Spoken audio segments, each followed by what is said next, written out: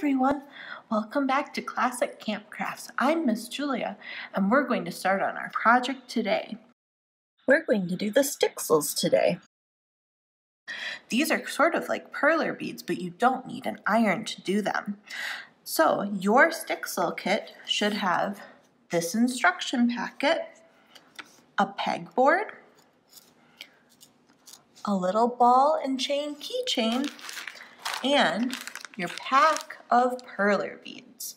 So for this, you have two choices. You can either follow the pattern that they show on the instructions and make the owl, or if you prefer, you can take your beads and make whatever pattern you like. I think I'm going to make the owl, but remember, you can do yours however you want with the materials provided. I'll show you how I do mine, but I am going to speed up the video so you don't have to watch it in real time. This will probably take you somewhere between 10 and 20 minutes. It might take you a little bit longer if you have trouble holding the beads, but remember, you can also ask your grown-up to help. So I'll move this out of the way and carefully put my beads on the table. You might also want to grab a plate if you have one to put your beads on so they don't go all over the place.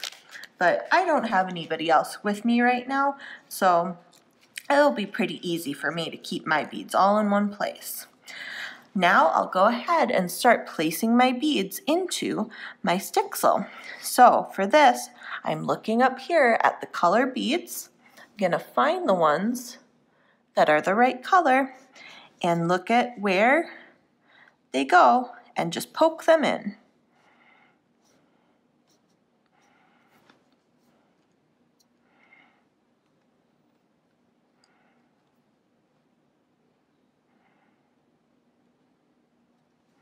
And then this one is the darker orange.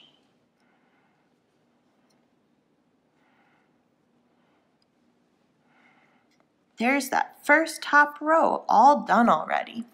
So I'll go ahead and speed up the video here so you can see me do the rest.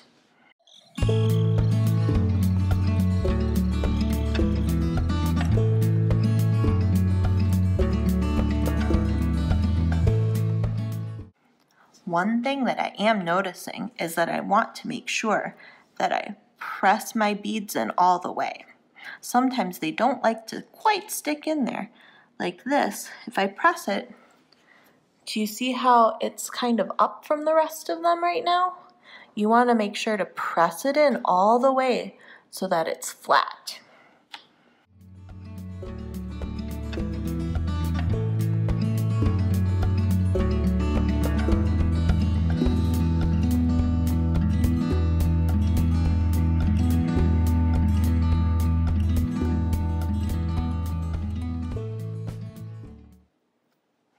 Oh, here I realized I made a mistake, but that's okay. So right here, it's supposed to have 2 blue and not 3 of these light orange. I think if I'm very careful, I can kind of poke my bead out. There we go. Then I can put in the right color.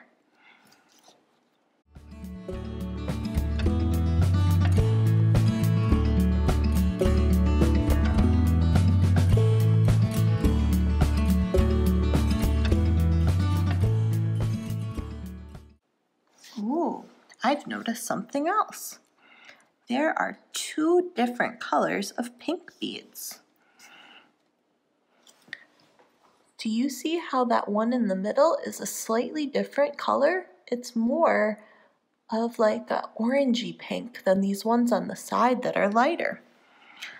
I realized that I accidentally put in 2 different colors of pink here. So I think I'll go ahead and fix that too. And I'll carefully find that brighter colored pink out of my beads that I have.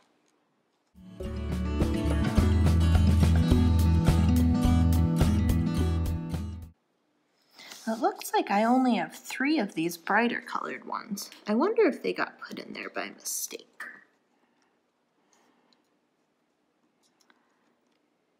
I'll go ahead and use these other ones so that I have enough to go across that whole row.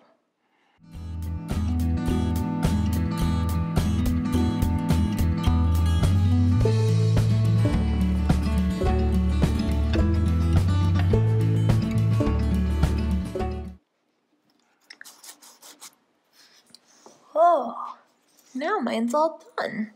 I made sure that they're nice and flat on there. The next thing I can do is take my keychain and put the ball part through the hole on the top. And then this just goes, the little ball goes into here, and you can clasp it shut. You could put it on something.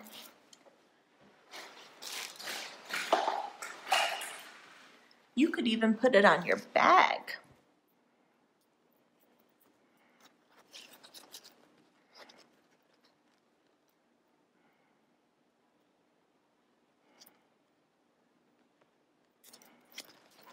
There, that looks pretty cool. I liked that one. And look, they've added some extra beads. That must have just been in case some of them went missing on you.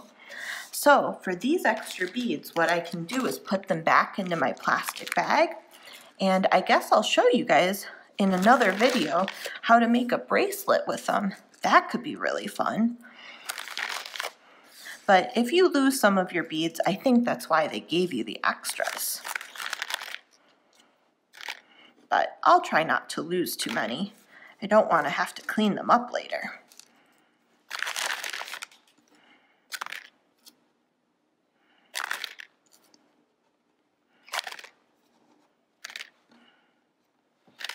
There we go. And then I'll zip the bag closed so they don't escape.